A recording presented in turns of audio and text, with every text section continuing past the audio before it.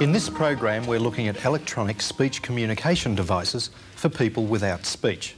To show us how technology is helping such people are Jan Kirkland, a speech pathologist at the Microcomputer Applications Centre at Uralla in South Melbourne, and Gloria Staios, a speech pathologist at Uralla's Special School in Glenroy. Welcome. Jan, just what is an electronic communication device? It's a device that's portable and it's for people who are non-speaking.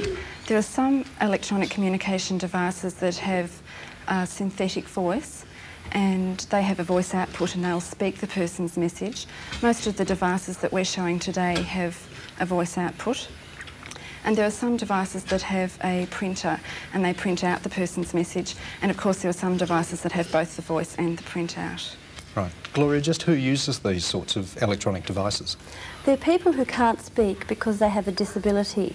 These people would include people born with cerebral palsy, people who've suffered a stroke, and people who have brain damage as a result of an injury of some sort. All right. Jan, we've seen that there are several devices here. How do you know which is the best sort of electronic device for which sort of person? When we're deciding on the most appropriate device for somebody, we look at quite a lot of skills in the person, and we also look at her communication needs and her lifestyle, and then we match the device to all of those things. There are two major skills that we look at in each person. The first one is whether the person can spell and read. If the person can't spell, then she needs to use an electronic communication device that can be operated without spelling skills. And something like this one here would be good for that, because you can see on the keyboard that it has photographs and pictures and symbols to represent the language that's been programmed into it. If the person can spell, it's really good to use that skill in your communication system, so she would need a device that would allow her to use the spelling skills, like the Epson Speech Pack there that just has a keyboard. The other thing we look at is how the person is going to operate the device. Some people are able to touch the keyboard with their hand or perhaps with a pointer of some sort, so they can use the device where they do operate it by touching the keyboard. But there are some people who are unable to do that, and they need to use the device with what we call a switch, right? And they just have to hit the switch. I've got some switches here to show you. Yes, I'd like to see them. Okay. This one here's a switch that's a little bit like a cushion. You could use this with any part of your body. And in fact, all switches you can use with any part of your body. Some of them are made for specific parts. We always choose a part of the body that the person has consistent voluntary control over.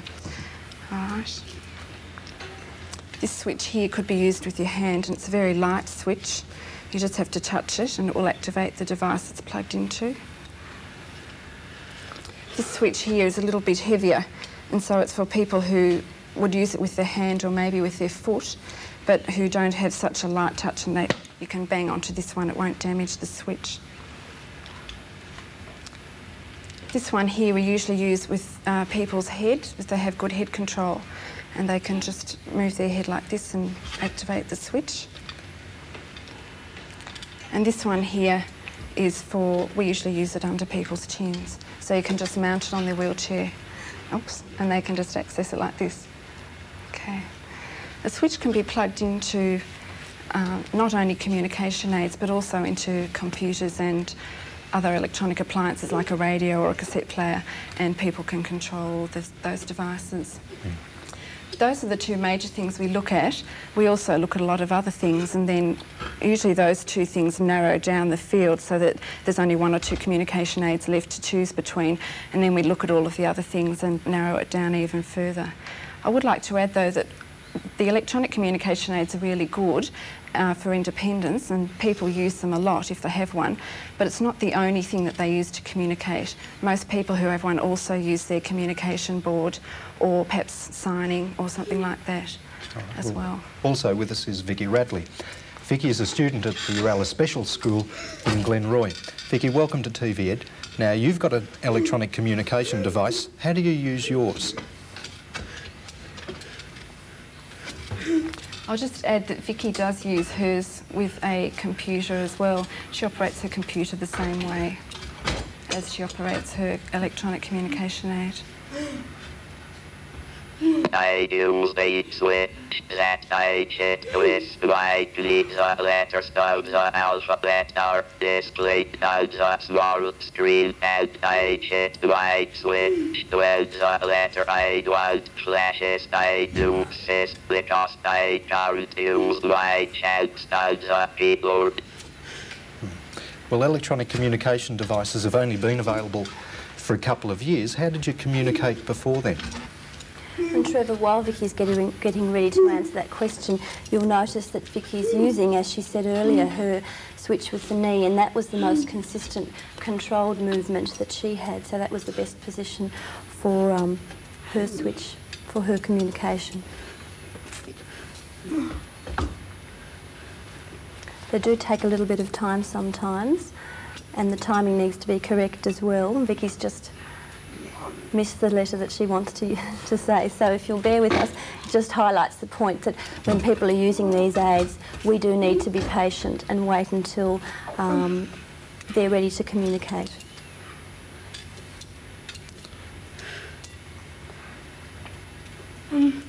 I have a communication board which has full words and sentences on it, and I still use it. Sometimes I have brought it along to show you. Yes, thank you. I'd like to see how you use the communication board. Okay, Vicky, would you like to tell us which communication system you prefer to use, whether you prefer your Epson speech pack or whether you prefer your communication board? Okay, it's in the first section, in the first block, yes. First line, yes, it's in the first line. First word, I. All right, I. The second word is in the second section. Is it in the first block? Yes. Is it in the first line? Is it in the second line? Right. Can't, go, am, will, like. I like, third word, is in the third section. Is it in the first block? Is it in the second block? Is it in the first line? Yes. Better, slow, fast, because, both. I like both.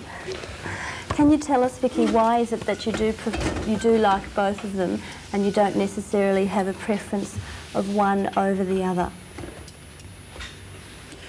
And as Vicky's getting organised to answer that question, as I was pointing out to you before, Trevor, it is very important that we are patient, because interacting with someone using a communication device is not the same as two speaking people in a conversation, and we do have to wait until they're ready. And I think Vicky's ready to answer that now. What? She just... We'll have to wait a few moments, I think, again, as I was saying. Because Vicky can't use her hands on the keyboard, she has to wait until the letters flash across until it gets to the one that she wants. And then she hits the switch and she's ready. My board is quicker with people who don't how to use it well. And my Epson speech pack is good because I can use it by myself. And Vicky's just highlighted a very pertinent point there, and that is that she can use her Epson Speech Pack by herself. The most wonderful thing about this new technology is that it provides for the first time for people such as Vicky the opportunity to use and to communicate totally independently. As you saw earlier when I was working with the communication board, she was totally dependent on my interaction with her, and now she's able to use, through the power of the voice and the switch, a communication device totally independently. It means that she doesn't have to catch your attention with her eye and have you come across and open up the board. She can now use the power of the voice to call out from wherever. She doesn't need to be right by your side, so it's really wonderful technology. All right. Vicky, thank you for showing us that. Maybe we could have a closer look at some of the other communication devices that you've brought in. The first one we're going to look at today is the Vocris. This communication aid is the only one that's made in Australia, and in fact it's manufactured here in Melbourne. You can see that you don't need to be able to read and spell to use this one, because as I mentioned before, you can represent the language in it with symbols or with photographs and pictures.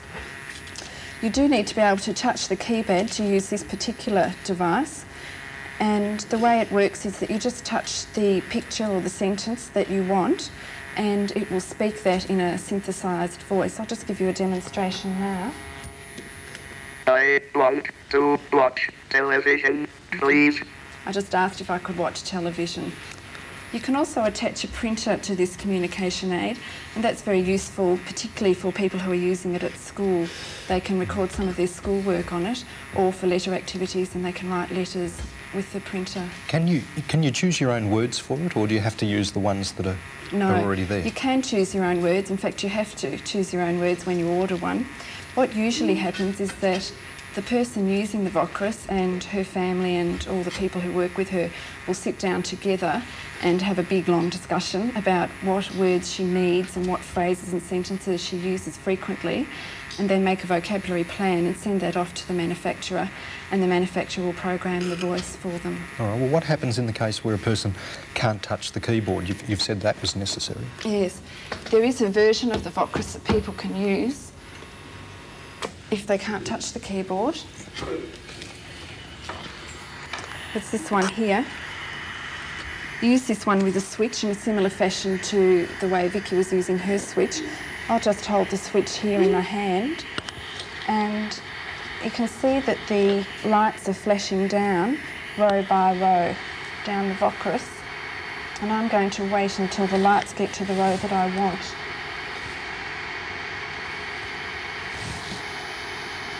I think that they're in the row that I want, and then the lights will flash along each item in the row, and I'll hit the switch again when it gets to the one I want. My. Oops. I'll just try and find a sentence that I can say so that you can hear it a bit better. So the lights are still flashing down, still down, and I want the next row. So I hit my switch, and the Vocris knows that I want this row, and the lights go along. I want something in this space here. Do you mind if I smoke? Okay, that gives you a better idea of the voice. And I was just asking if I could smoke. I don't really want to. No, you can't, is the answer to that. I'll just point out, well, I've got this one. You'll notice this one has 160 squares on it, many more than the previous Vocris. And you can, when you order your Vocris, you can choose to have a lot of vocabulary. With this one, you can have a short paragraph in, or 2 short paragraphs in each square, so you can see that it does have a large memory. You can put a lot of words in. Well, let's have a look at another example. Here's Natalie using her Vocris in the art room at Uralla.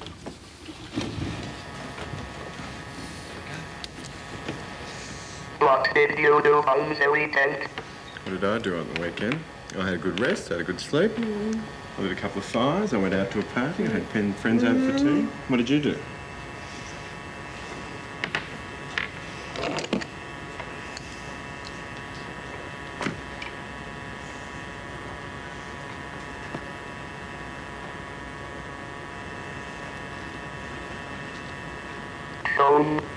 You went home? Did you go home for the whole 3 days? You did. Well, we're talking about other devices. What have you got there? I have here with me a communication device called the AllTalk, which is available from the United States of America. With this particular device, one needs to be able to have good enough hand skills to touch the keypad directly. And perhaps, Jan, if you can show us how this one sounds. Would you please ring a maxi taxi for me? Book it for 5:30, thanks. What you've probably noticed straight away is the difference in the voice quality between the AllTalk and what Jan was showing us earlier with the Vocris. This is much more human-like, whereas the Vocris sounded very much more robot-like. To program this is very simple. The user, if it's a female, may choose to have a female speaking person to speak directly into a microphone, which then records the information onto a microchip. Unfortunately, this device isn't available for people who don't have enough physical ability to touch the pad directly, and it doesn't have a printer to attach to it as well. So it's got some advantages, yes, but and not disadvantages. others. All right, thanks for that. Well, let's have a look at Nikki using the AllTalk to chat with Jan. Is there anything else you want to say? How about coming over to my place? We could watch videos or play on the computer. I've got a great new chess game for my Macintosh. Oh, have you? I'm really good at chess. I'll come over. Are you free tonight? Okay, how about 6:30? Terrific. Okay. Jan, the communication device you've got there is a lot smaller than the ones we've seen so far. What's it called? Yes, this one's called the Touch Talker. This is also manufactured in the United States. And again, you can use this one without having to be able to spell. You can see that it's got symbols on the front. Again, you have to touch this one to make it work. You have to have the physical skills to touch the keypad. It's a little bit different from the Vocris in that you can program this one yourself, so you don't have to send anything off to the manufacturers once you've got it. The way you program it is that you just think up all of the sentences that you use frequently, because it's obvious that they're the ones that you would program in. And then you use these symbols and have a code for each sentence made up of either one symbol or two symbols or three symbols. And you choose a symbol that represents the sentence for you in your mind, so that in 3 weeks' time when you want to say that sentence, you remember how to get it out of the machine with the symbols. Just to give you an example, I've programmed in the sentence, I am hot, could you please help me take off my jumper, with the symbol of the sun and the symbol of clothes, because for me that represents the sentence. So I'll just let you hear the speech.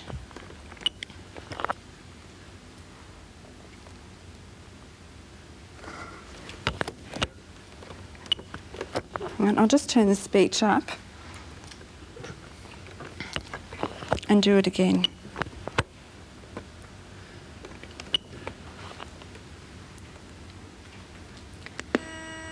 I am hot. Could you please help me take off my jumper?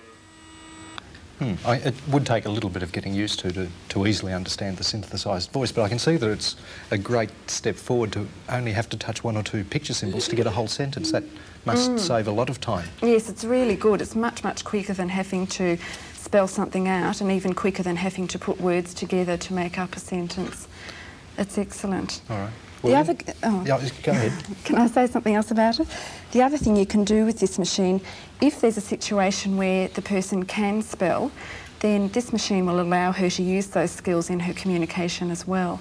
And each of these symbols has a letter of the alphabet above it in the square, and it's set out like a typewriter.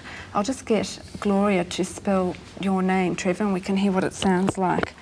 I'll just set it up for you. Okay. Right, okay. T-R-E-V-O-R.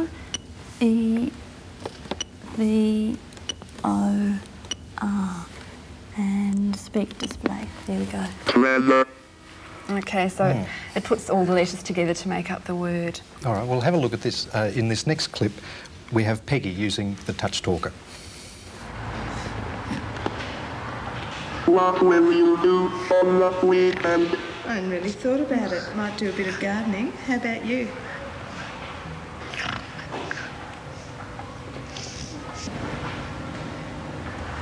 I am going to Mum's for dinner. Lucky you. Is there a similar communication device to the touch talker for people who can't touch the keyboard? Yes, this one is the sister device to the touch talker, and it's called the light talker. It does exactly the same things as the touch talker, but it's for people who can't use the keyboard. You can control this with a joystick or with 2 switches and using a Morse code input, but I'm going to show you today a similar scanning to what you saw on the Vocus and just control it with a single switch. You can see that the lights are going down row by row, and I'm going to select the row that I want, and then it will go along each item in the row. I think I'm going to say a sentence about being cold. It is cold today. I think I will take an extra jumper. It's cold today. I think I'll take an extra jumper. I You did worked well that to out. understand that. That's good. Yeah, it was easy. Can you adjust the speed of that scrolling Yes, to it's suit very yourself? easy. The person who's using it can, if they get really good at their switch and scanning, they just access this square here to make it faster, or if they're having an off day, this square here to make it slower. Right, I think we've got time to have a look at one more device. Yes. What have you got there? Trevor, I have here the Epson Speech Pack, which is what Vicky also uses.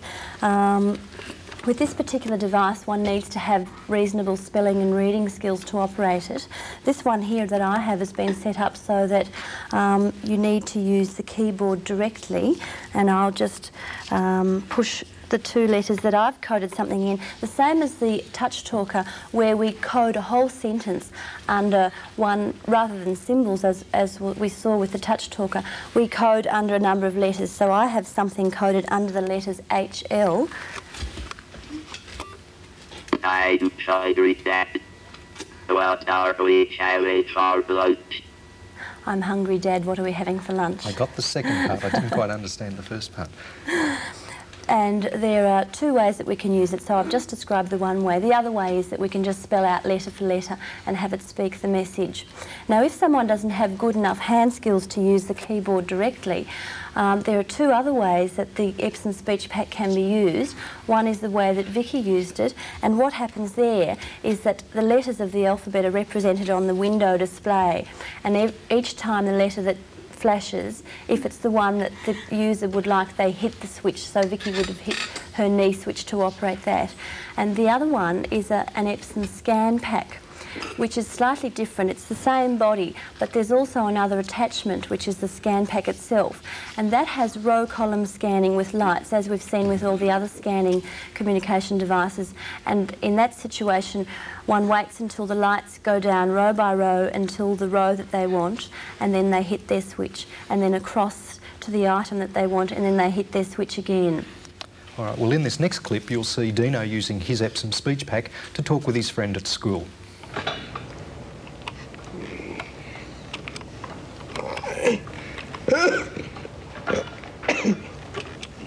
Most appropriate. Press return. What did you get? I am going to get the present tonight. Well, Dino is obviously using the keyboard. Yes, he has enough physical ability to use the keyboard, and now you'll see Shane using his Epson Scan Pack. Okay, that's fine. I'll bring you a taxi again. Where do you want to go?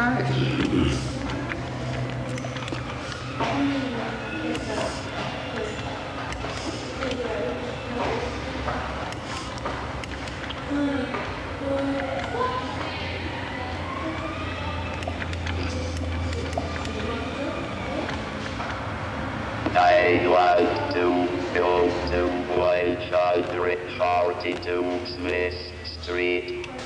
Hollywood, please. It strikes me that one of the main advantages of all the devices we've looked at so far is independence. Maybe, Jen, I could ask you to sum up. We've seen quite a few devices, heard a lot of information. What are the main points that people should be aware of about electronic communication devices?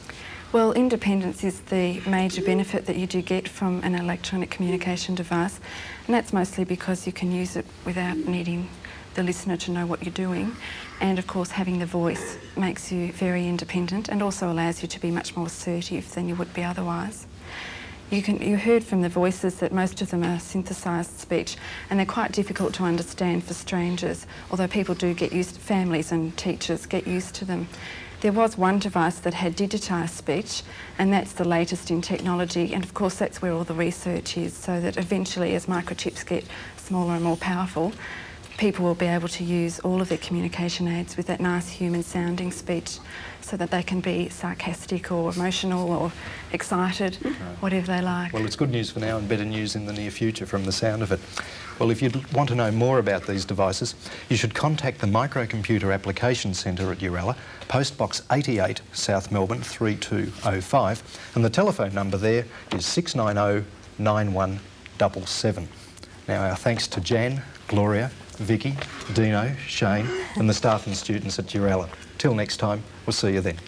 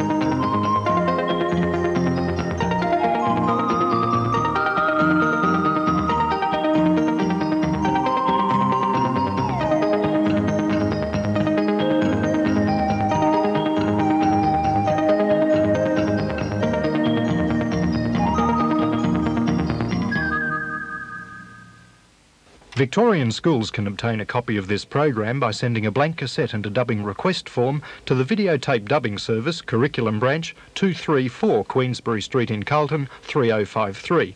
Victorian School Inquiries, telephone 03 341 4421. Interstate School Inquiries, phone 03 628 2113.